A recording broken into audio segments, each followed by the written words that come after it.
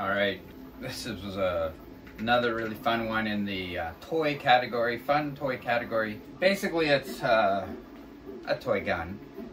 As you'll see inside, I've created a, I think, somewhat unique compliant spring, and it's absolutely modeled after the BYU compliant gun that they did, and they made giant one all the way down into a molecular sized one. That compliant spring mechanism to balance it out was quite large and flat, and I really liked that idea, but I stacked it, and it takes a little bit of support to do that, so I designed in some support there. And once the support's removed, which we'll do in a minute, this compresses and keeps a lot of power and stores a lot of power that then can be unleashed to send out a projectile. And in my kinetic projector case, or in the case of my kinetic projector, when I pull back this lock mechanism on the barrel, lift up the barrel, that's compressing the springs, and then you can drop in a projectile and fold this back down. It automatically locks there. There's a little tab in the top of the barrel which is holding the projectile in position, and then it sends out quite a bit of energy. So it's really, really fun. The grip folds up to make into kind of like a cool looking little package. I love it. It's fantastic. As you know from watching my videos, I'm a bit of a kid at heart, and this one really goes to that for me. So a couple of other things that are cool about it, on the spring there's a little protrusion that is your marker for shows when the spring's charged or not. So you can see, you probably can't see on the video very well, but it's at the empty zero here. When it's at the full dot, the spring's charged. You'll see when I slide that back, so you can see that move back, and then drop in a projectile. And now you can tell that it's loaded. It's not really, you don't know if it's loaded or not. You don't know if there's a projectile in there or not, but you can see the springs charged because of the placement of that. And then, you know, fire it out. This has been part of an undertaking on my behalf to really get a handle on compliant mechanisms, and I just released a couple of weeks ago this, which was a really big one for me. It's such a simple thing. It works really well. It's a snap-in wall panel, so if you cut a hole in your drywall and you want to just cover it up, you cut a hole 8 inch by 8 inch, and then you can push this side into one side of it, drop this into the other, and it'll snap back and just hold in. And so on your wall you'll just see a white panel, and to get it off you just slide the panel over to whichever direction the spring is in and let go, and it locks in place. So that's a really good one. And I'm going to release soon this, which is a little pill thing, pill dispenser. So it just drops out one pill. For me, if I need a Tylenol in the middle of the night, it's too much work to get out and unscrew a bottle and 2 hands and sit up and all that. With this, you just squeeze this. It's missing the cover right now, but you squeeze it and get one out. Anyways, I digress. All in an effort to get a really good handle on the compliant designs. And so this is kind of a culmination of that. I'll show you how it goes together. Super important to note that I am sticking to PETG for the springs in all of these. It does perform much better. You can print all of these in PLA, but its repeatability and durability is definitely inferior to the PETG. I printed everything else in PLA though. So the whole thing is PLA except for the spring. And even the trigger, which is a compliant spring, is PLA. It seems to be fine. And the other thing that's really important to note, the spring itself should be printed at 100% infill. And the reason for this one, obviously you need at least 4 walls everywhere. You need a lot of, like, print for structural strength. But I also wanted as much mass in here, so when it releases, it really throws a lot of inertia and sends the projectile. And the same thing for the projectiles. They should be printed with 100% infill, even though I've left a cavity at the back end so that they're front heavy. Try and get them to fly a little better. I thought about trying to rifle the inside of the barrel, but I actually started with 8-sided projectile. But when you print that on its side, you don't get perfectly equal sides, and I found that kind of affected its travel down the barrel.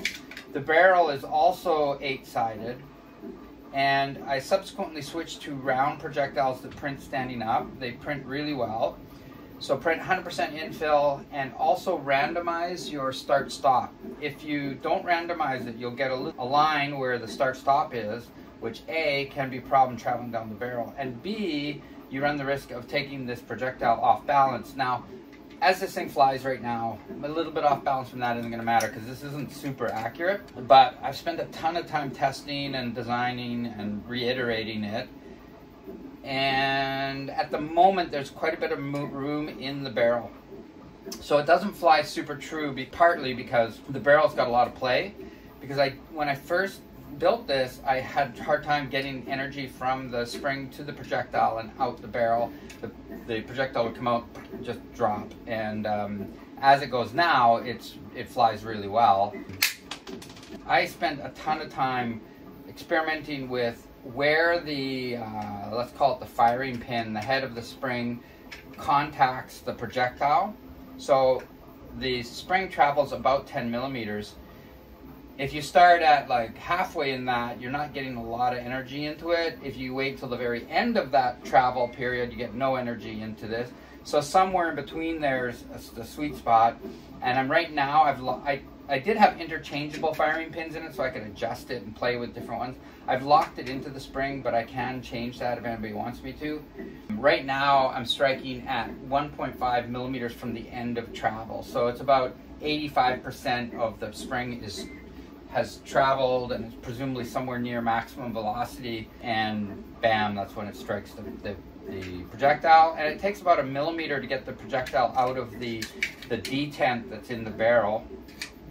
But the detent's quite mild, so it's not something that's going to restrict the projectile too much. So let me show you how that goes together. When this thing comes off the build plate, there are 3 components that have support you need to remove. The first one we'll talk about is this the spring, the power spring that makes this whole thing work. There's 4 independent little pieces. They should all just snap out with a needle nose. This last one, which you'll see, has a little extra on it. You can see it up, this little tail goes up in between these 2 walls. So just make sure that doesn't break off the support and it'll just get lodged in there. And once that's off, these should compress. You can see them in action. You don't need to do anything else to it. And that drops in here. I've made it so it's a bit of a tight fit, so you're already compressing the spring ever so slightly, I think by about 0.4 millimeters, just getting it in here so there's no slack. And I like the way that performs. The trigger just drops in, sits there. The barrel has 1 piece of support because it prints on its side. So this should just snap off like that. So again, 1 piece of support there. And then the barrel just drops in onto the post at the front. Tight fit, but it should just drop in. And that's the internals. So you've got the spring, the trigger, and the barrel. And then you can snap on the other half of the housing. You should see it close up at the front here and on the back. A little note that I made the 2 halves of the barrel release interlock, and so if you just lift up one side of it, you can just get it to fall in. So once it's in, you'll see they sit together, and that just helps them to stay together when you pull it back, and they act as one, even though they have separate springs on both sides. And you can see that just pulling that back creates a little clearance at the back end that you can now lift up the barrel, okay? So that's that. Then a small clip goes on the front. One end of the clip, the build plate side is flat. The other end has a little taper. The taper end should go down, so on this end, on the lower end, and that just helps keep it a little flush there. But it'll work either way. And then the rear sight, very similar, just snaps in. Push it on. If you need to, you can press down. Mine's gone on and off a few times, so it's pretty loose. And then lastly is the grip.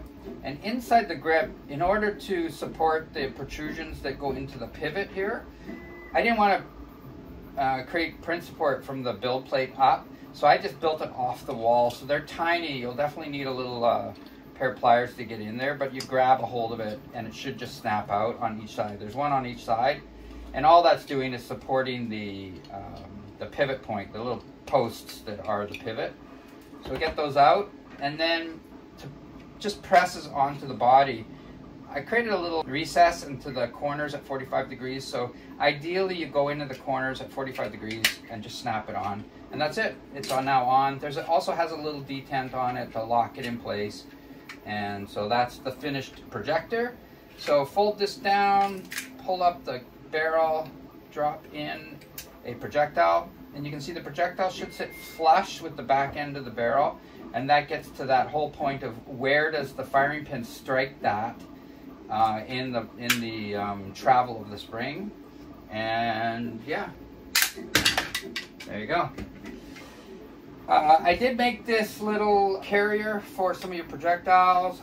I had tried to make them internal and play with all sorts of things, so that just snaps on the side, so you got somewhere to store them, and just grab the two ends and squeeze it, and it just looks soft. Just that little flex makes it fun. Have fun. Let me know if you have any questions or comments or ideas for improving it, but I think it's pretty good.